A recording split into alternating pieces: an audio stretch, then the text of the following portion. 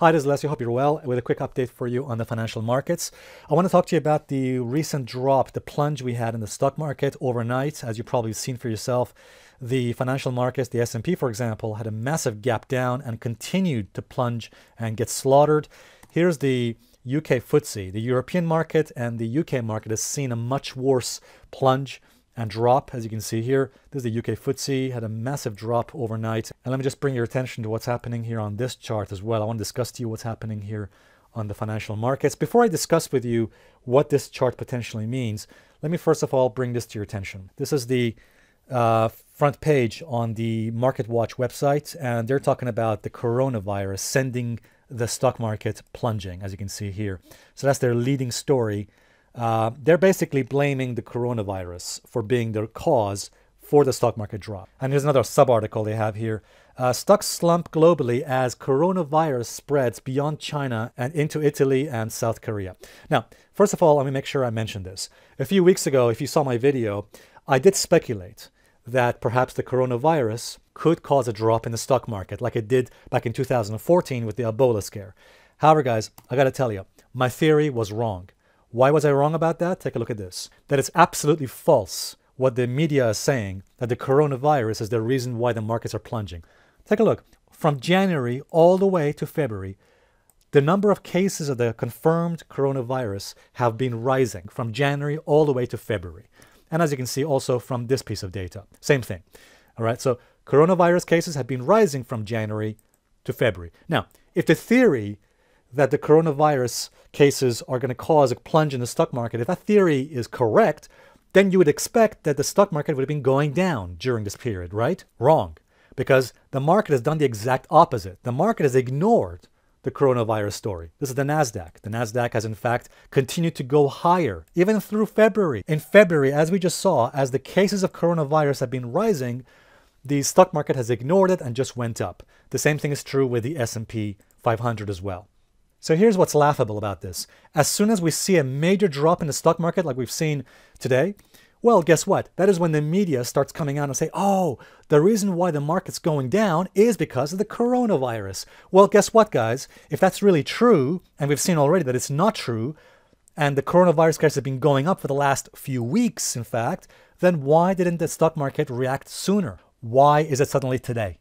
All right, guys, again, guys, the financial media, most of the financial media and the mainstream media have absolutely zero intellectual integrity.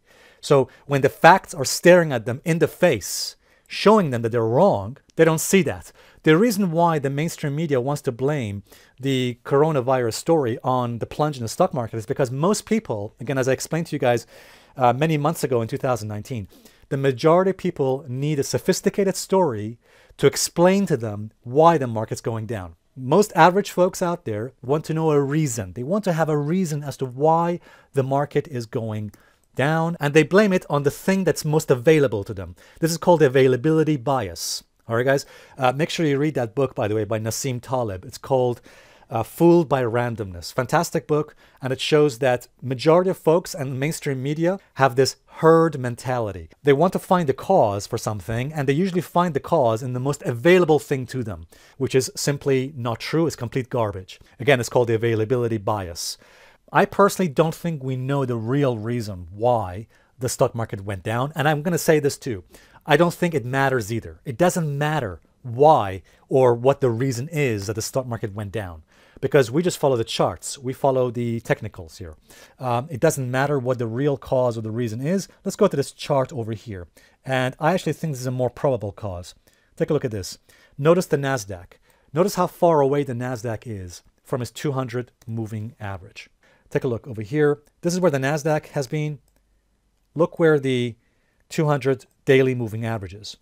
And this is something I mentioned before. Anytime price gets too far away from its 200 daily moving average, or from any of its averages, actually, it doesn't have to be the 200, from any of its averages. But anytime you see a price getting too far away from the 200 or the 50 simple moving average, which is here, usually there's a pullback. And notice, not only is the Nasdaq so far away from its 200 daily moving average, so is the S&P. The S&P 500 also extremely far away from its 200 daily moving average. If you go on the Nasdaq weekly chart too, go on the weekly chart of that, take a look at this. This is absolutely insane. and you will see something very interesting. This is a good example of what the economist John Hussman says is when a market is overbought, over bullish, and overvalued.